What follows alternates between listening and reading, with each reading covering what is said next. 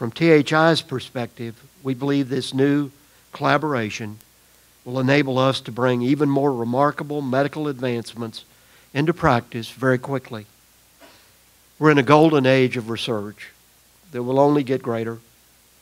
Development, care, and prevention that will help us with our goal of eradicating the #1 killer of men, women, and children throughout the world, cardiovascular disease.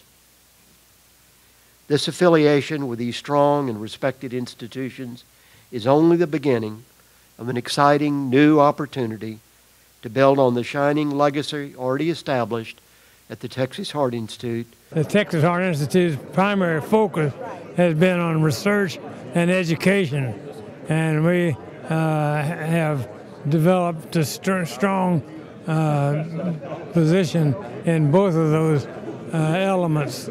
And to have Baylor College of Medicine as our academic partner is certainly a great advantage for our future. You know, this combination between CHI and THI, and hopefully Baylor in the future, is going to be something really to remember and to build the institution on. The last 50 years have been a great ride, but healthcare in general has changed.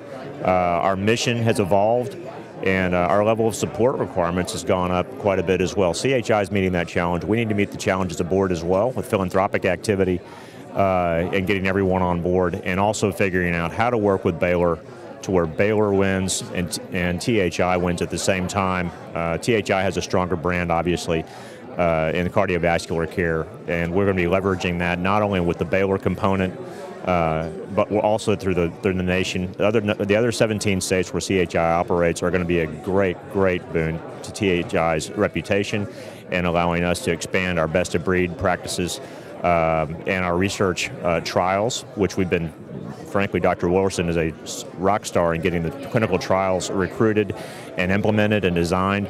Now that we have that clinical footprint, I think that's going to go a lot faster, and it'll be much more efficient in the future, and it will help extend the brand not only in Texas and nationwide, but also around the world.